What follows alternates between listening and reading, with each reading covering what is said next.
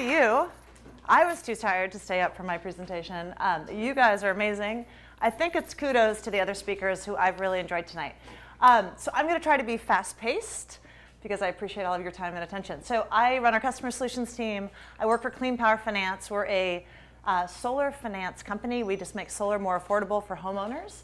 And I'm a married mom of 3. And you can't do a job like that and a job like this without a lot of great advice. And so I thought I would share some of my favorite advice that I've received over my career, of which I have a top 10. So a little bit quickly about me. This is my amazing family. We don't always look this old together. This was a typical week. I tried to have some things that you might relate to. So I run the product management, engineering, marketing, and support teams. And I get to do a lot of really fun stuff. So we solve really challenging problems. I work for a very new, small solar startup. There's Kleiner and Google investing. We're making really great changes. We're making solar more affordable. I'm very inspired every day. And then I get to go home to these guys at night. It makes me, though, very tired. And again, you can't do these jobs without great advice. So to share a little bit of that with you guys, first, because the energy in the room, I can just feel it. You guys are just like so energetic. Can everyone stand up? This is my turn. This is how I do a poll. You guys, instead of raising your hand, you have to overcommit. You have to stand. So who in the room feels like they have just totally got it nailed?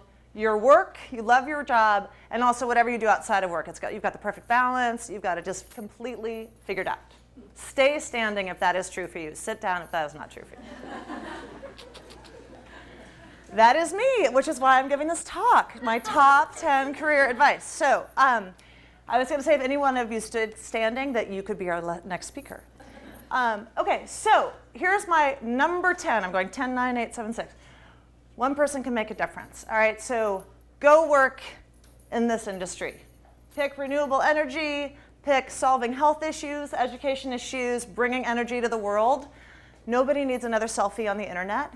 Pick something that you can do that will make a difference and be super inspired by that, and try to bring just a little bit every day.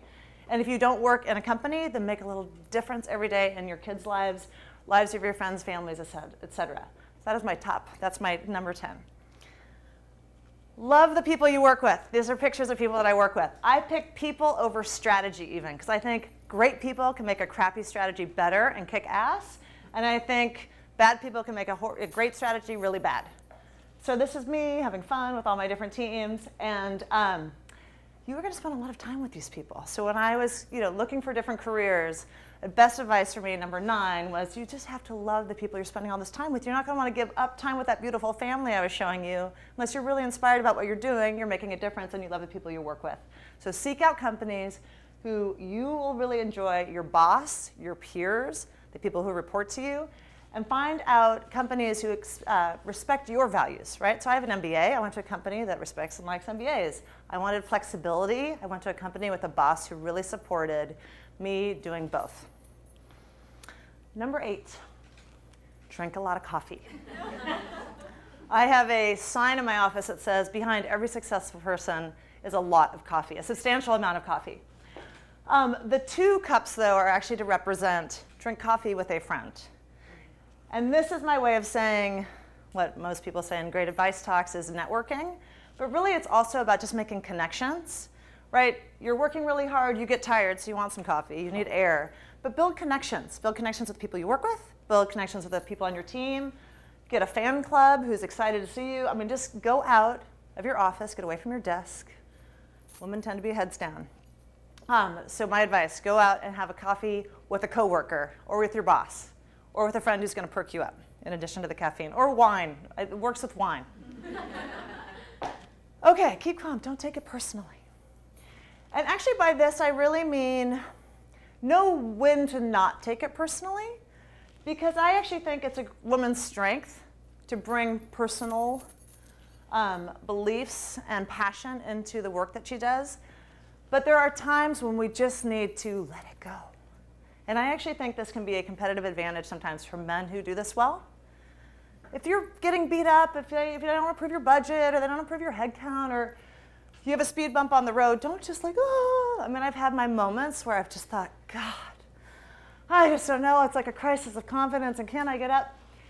I mean, really, I was talking to one of my favorite Stanford professors. It's like, just like toughen up a bit. All you women just want to be liked all the time.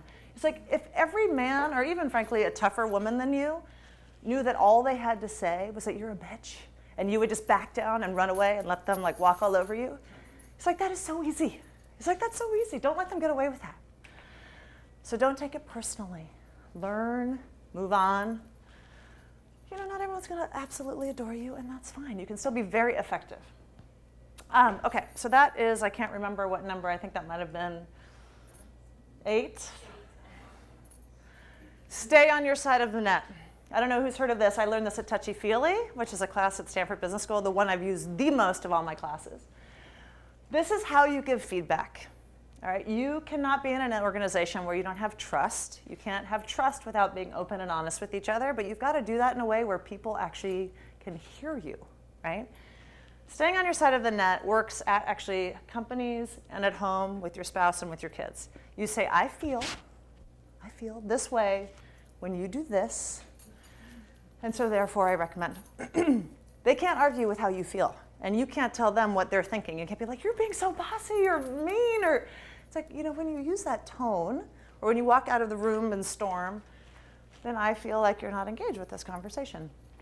The person has to care that you feel this way, or it won't be as effective. I use this a lot, and it is a very effective way to be heard. If they don't care how you feel, then bring in the extra added bonus of saying, it's not as, I don't think you're being as effective as you choose to be, because this is not coming across to me, or you're having a cost that you're not aware of. Stay on your side of the net. This is representing know your audience, and in this case, I mean know the people that you're working with. Back to having great people that you work with, you need to understand your boss's motivations, your team's motivations, your own motivations, which is my next slide. Know where they're coming from. How do they get compensated? Why do they work? Are they working for money? Do they want to get, the people on your team want more money? Do they want a raise? They want more responsibility? I helped introduce at my company a Myers-Briggs personality assessment. Know where people are coming and how they hear you, because you will be way more effective if you understand and can target your communications to be better heard. So that feedback point is going to go through way better if you know I am an extrovert and like 6 people out of 8 people on my direct reports are introverts. So that is a different communication style to get through to them. So know that. And speaking of Myers-Briggs, I'm an ENFJ. And this stands with, this is the know yourself and be yourself, which is one of my favorite top 10 advices. So for a long time, I worked at eBay. Meg Whitman is an ENTJ. Almost 80% of eBay tested ENTJ on the Myers-Briggs. It was like you had to be that way to succeed there. And when I left eBay, I let the F, this stands for feeling. It's like not the hard, cold, analytical all the time. It stands for you make some judgment calls based on how you feel and how they're going to have an impact on the world. The point here isn't about what my type is. The point is know what motivates you. And if you know what motivates your team, then you can really make connections and make a difference and be more successful. So that's why I put this one. Know yourself and be yourself. I really like to work. I know this about myself. My husband even told me at a dinner party, or he told other people in a very nice way, that I'm more interesting when I work than when I stay at home all the time. When I stay at home, I talk about like, oh, the school auction and the fundraiser, and oh my God, cool school, car line, and he's like, it's a little more interesting when you're talking about buying a company or the next thing that you're launching or something like that. So I know that I like to work, but I really know that I love being home with my kids, and so I needed to be really clear on that when I went in and started each job to say, here's what I can do for you, but I have to also have time for my family. So know yourself and be yourself, and don't fake that. And speaking of knowing yourself and knowing the people that you work with and what they're motivated by and what's important to you, don't be afraid to ask for what you want, people. I mean, this is a Madonna quote, which is so funny. But I had a career coach at eBay. And I was really struggling at the time. I had a much bigger job, and I had always worked flexibly since I had kids. I was one of the first, actually the first ever woman at eBay to work a flex 80% schedule. And they were like 10,000 people when I started there. It was not like groundbreaking. It was groundbreaking, but they were big. And my coach said to me, well, why don't you just ask? I was like, oh, well, I don't know what they're going to say. If I want to say I want to work one day from home, and are they going to think I'm not committed to my career? And she's like, well, how are you going to ask? I mean, are you going to ask like a total loser, or are you going to show them that you can totally do this? So how you ask is important, right?